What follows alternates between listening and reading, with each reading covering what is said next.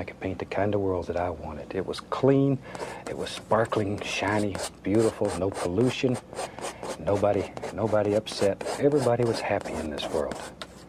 Okay, it's time to talk about another application of the chain rule, and this is really just a whole method of differentiation that the chain rule gives us. So first off, let's just start with an easy example, a motivating question. Can we find the derivative of some function like, let's say, 5y squared? Notice that I'm using the variable y, but we're taking the derivative with respect to x. What's going on here?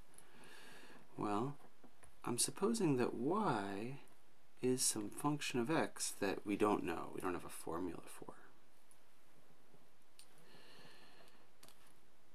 So I'll say that y depends on x, but we don't have a formula.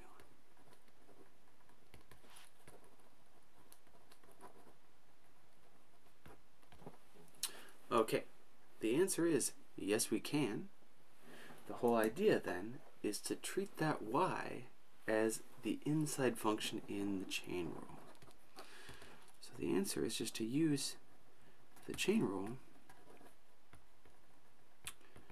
with y as a function of x as the inside function. So here's what I mean.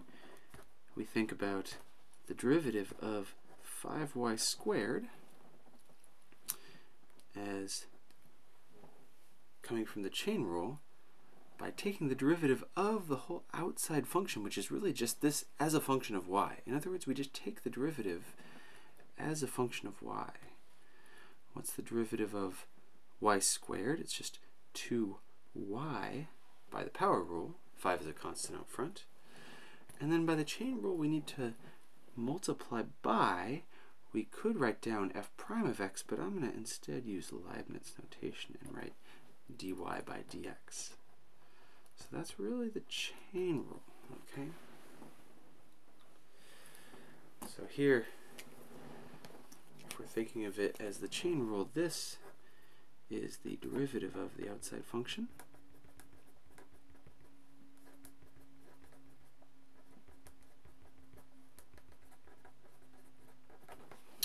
Whereas on the other hand, the dy by dx, that's the derivative of the inside function. Even though we don't know what y is in terms of x, we can still use this idea in a way that will help us. So you might say, oh, well, you took the derivative and now it's just this. How do I know what to do with this? I don't know what dy by dx is. Well, the key is that sometimes you're just given an equation involving y's and x's. It might not even be a function. All right? So check it out. Suppose that we have some equation. And it's going to involve y and x. It might not be an equation just like y equals sine of x or something. It could be an equation that involves y and x in a complicated way. Alright, like, say like this. It's just some equation involving y's and x's. It gives some relationship between the variables x and y. And in fact, this equation, notice that I use the word equation because there's an equal sign. It's the assertion that two things are equal. This equation prescribes a relationship between y and x. And what we're going to do is we can take the derivative of everything. We can take the derivative with respect to x, so I'll use the derivative operator, d by dx. We can take that derivative, d by dx, of the entire equation, and then solve for dy dx to find the rate of change of y with respect to x. It still gives us that information. So this is called implicit differentiation because y is only implicitly a function of x. It's not explicitly a function of x. Right? This is called implicit differentiation because y is implicitly a function of x, not explicitly a function of x. It works even though we don't have a formula for y in terms of x. So here's what I mean. Let's take that equation and now let's start taking its derivative. Before we saw that if we take the derivative of 5y squared, then using the chain rule, we can take the derivative of the outside function, which is just the part of the function as a function of y, and then multiply by the derivative of the inside piece as a function of x is just y as a function of x. So we multiply by the derivative of y with respect to x. Okay, so that's the derivative of the first piece of the equation. Now we're taking the derivative of x cubed with respect to x. That's not so bad. We use the power rule. It's 3x squared. Okay, now we come along minus x times y. We need to take the derivative of that as a function of x. That's going to be the product rule. Okay, I'm going to think of that as minus x times y. Let me write out the steps for you. It'll be the derivative of the first part, minus x, times the second part, y, plus the first part, minus x, times the derivative of the second part, y. And now finally, when we get to here, plus 2, we take the derivative of 2. Well, 2 is constant. Derivative of a constant is 0. So when we take the derivative of this entire equation, we get this entire equation. All right, let's let the dust settle for a second. 5 times 2 is 10. Here we have a dy by dx. Remember, we're going to be solving for that to find the rate of change of y with respect to x in 1 second. First, we need to deal with the derivatives on the right-hand side. Let's see, the derivative of minus x with respect to x, that's just minus 1. So this piece is just contributing minus 1. So with the y, that'll give a minus y. And then what about this? Well, we have a minus x, and then here we have the derivative of y with respect to x. We don't know what y is as a function of x. It's only implicit. But still, in different notation, right, that's just dy by dx. Whatever it is, it's the derivative of y with respect to x. And that's why we use the dy over dx fraction notation. It really just means the derivative operator applied to y, symbolically. Great, so now our equation looks like this. Now we solve for dy by dx. Now it's just a matter of algebra. Okay, to do that, I want all my dy by dx's to be on one side of the equation. So I'm going to take this one and move it to the left-hand side. In other words, I'm going to add x times dy over dx to both sides. All right, what do I get then? I'm also going to factor out the dy by dx while I'm at it. We'll have 10y coming from this term. When I move that term over, it becomes a positive x. I'm factoring that out, that dy by dx times x, like so. So that accounts for the two terms involving dy by dx. Now I also have minus y here. I don't have the minus x, right? That came over here. But I have to deal with the 3x squared. I'm going to move that to the right-hand side, like so. Why would I do that? Because then I can divide both sides by 10y plus x, and I get an equation for the derivative of y with respect to x. Even though we don't know what y is as a function of x, it's only defined implicitly. By using this technique of taking the derivative of the entire equation and then solving for dy by dx, we still get a formula for the derivative, the instantaneous rate of change, that's useful. That's the name of the game. It's enjoying. You really ought to enjoy what you do in life. If you do, then you'll do a good job. And I certainly enjoy what I'm doing. Let's see another example of implicit differentiation in action. We're given an equation. We're not given y as a function of x. We're just given some relationship between the variables x and y. They affect each other. As you change x, you'll change y, because this equation's got to be true. As x changes, the y has to correspondingly change to keep the equation true. And we'll still be able to find the instantaneous rate of change of y with respect to x, even though we don't have a formula for y as a function of x. So check it out. What's the idea? The idea is to take the derivative of both sides. Specifically, the derivative with respect to x of both sides of the equation. And then solve for dy by dx. Here we go. So we're going to take the derivative of e to the xy on the left-hand side.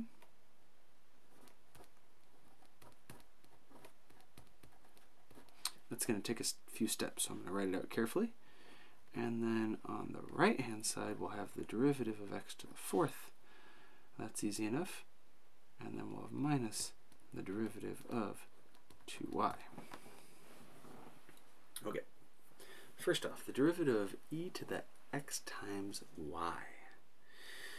We're taking the derivative of something that has an inside part and an outside part. The outside part is the exponential. The inside part is x times y. Since the derivative of e to the anything is just e to the anything, that's the derivative of the outside function, but we need to multiply by the derivative of the inside function. In this case, that's just the expression xy. Okay, that's the left-hand side. Derivative of x to the fourth, that's just 4x cubed. And now derivative of 2y, careful, it's not 2, right? We're thinking of y as a function of x, or more generally as something that depends on x according to this prescribed relationship given by the equation. So this is really, the minus 2 comes out, and this is really dy dx. The derivative of y with respect to x just is that derivative of y with respect to x. That's the thing we're trying to solve for. Okay, let's continue. We have e to the xy times, and now, how do we take the derivative of x times y? Well, they're multiplied, so it's got to be the product rule. The derivative of the first function, the derivative of x with respect to x, that's just going to be 1. Let me write that out to show you. So we'll have the derivative of the first function x times the second function y. And now that piece, that's just 1. Derivative of x is x. Continuing on with the product rule, we have the first function times the derivative of the second function. Well, that's dy by dx, right? Derivative of the first piece times the second, plus the first piece times the derivative of the second. That's the derivative of x times y. Nothing's going to change on the right-hand side of this equation, but we got to keep it around, right? We're working with an equation. We started with an equation. We have to keep having an equation each time. It's kind of a different sort of process. Okay, replacing this by 1 and then multiplying everything out, what do we got? We have e to the xy times y, coming from that times that. We have e to the xy times x times the derivative of y with respect to x. And now I want to solve for dy by dx ultimately. I've just multiplied all this out, so let's also move this piece, minus 2 dy dx, over to the left-hand side, because I want to solve for dy dx, but I'll keep the 4x cubed on the right-hand side.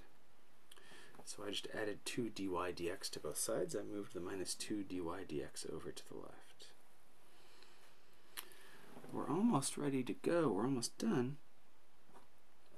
I'm going to first of all move this term over to the right-hand side, so all that's left are these terms. But then I'm going to factor out the dy by dx, since that's what we're trying to solve for. So I have e to the xy times x plus 2 times that common factor dy by dx. On the right-hand side I have 4x cubed. What happened to e to the xy times y? Well, I'm moving that over to the right-hand side, because it doesn't have a dy by dx. trying to solve for dy by dx. And now we can finally do it. We just need to take the right-hand side and divide it by that term in parentheses there, e to the xy times x plus 2. So, even though we don't have a formula for y as a function of x, we can still find the instantaneous rate of change. Now, shoot, you know me. I think everybody needs a friend, so we're going to give him one right here. Some nice, bright colors. It's a fantastic day. So here's a nifty trick. We can use implicit differentiation, this method that we've been using, to find the derivative of the natural log function. All right, check it out. How does this work? Let's set y equal to ln of x. That's the natural log function, logarithm with base e. What does a logarithm function mean? Well, the natural log of x, that just means whatever number you have to raise e to get x. If that number is y, then that means that e to the y is equal to x, right? Another way to say it is that e to the something and natural log of something, they undo each other. They're inverse functions. Okay, let me write that down on the page. This is exactly true because ln and e to the, I'll say like ln of something and e to the something are inverse functions. They undo each other. Okay, so now what we're going to do is we're going to take this equation, e to the y is equal to x, and we're going to take the derivative of both sides. Specifically, the derivative with respect to x. So we're going to apply the derivative operator with respect to x to both sides of the equation e to the y equals x. Here we go. And just to show my work, I'm going to show all the steps. On the left, I have the derivative of e to the y. On the right, I have the derivative of x. Okay, so those derivatives are equal. Okay, next up, how do we find this derivative? Well, it's e to the something, and y depends on x, so it's going to be a chain rule.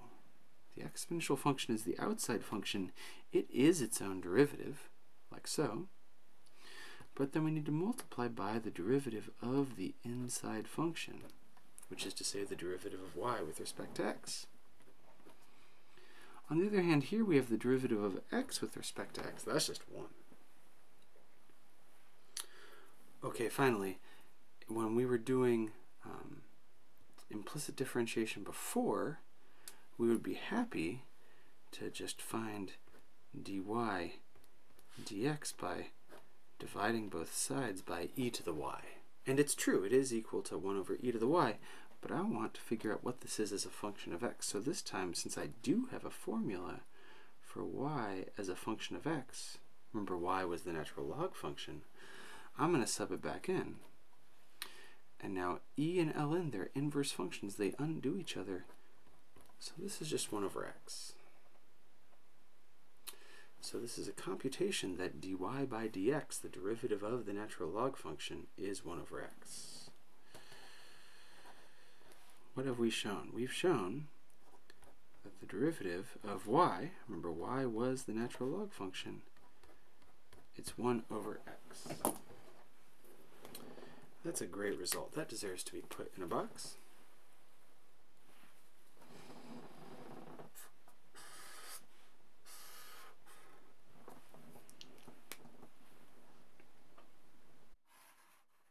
Okay, now we can wash the old brush.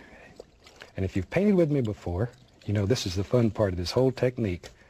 We wash our brushes with odorless thinner, shake them off, and just beat the devil out of them. And that's where you take out all your hostilities and frustrations, and it's a lot of fun. There we go. There, just have to splash the cameraman one time so he doesn't feel neglected. Shoot. Take life easy. Just let it go.